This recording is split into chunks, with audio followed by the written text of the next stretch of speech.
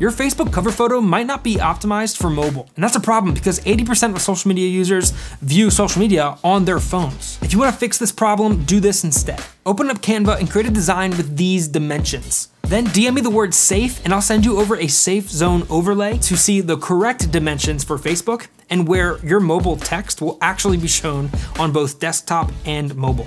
These safe zones and this overlay is going to help you avoid any text from being cut off, any people's faces and team photos from being cut off, and at the end of the day, it's gonna help your viewers see all the content that you want them to see.